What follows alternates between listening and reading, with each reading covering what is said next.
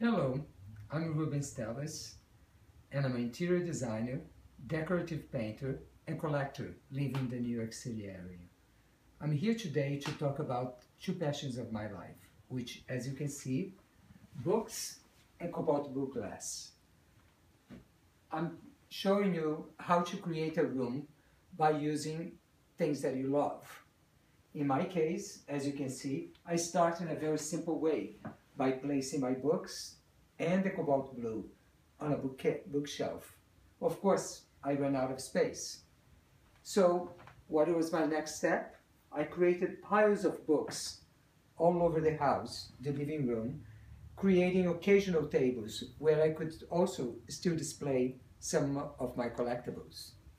But after that, I still had leftover books all over the house. So my next step was creating a coffee table.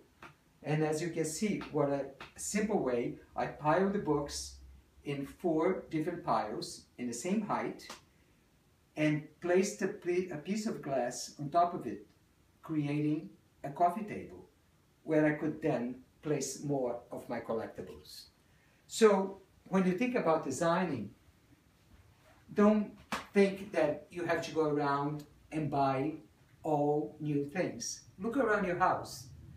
Look for things that you've collected that are your passion and try to create a room around it. So this way you're sure to create a room where you're going to love, your friends are going to enjoy, and you have a good time on it. So that's it for today, but until the next time where I'll show you how to place more of your collectibles in a beautiful way.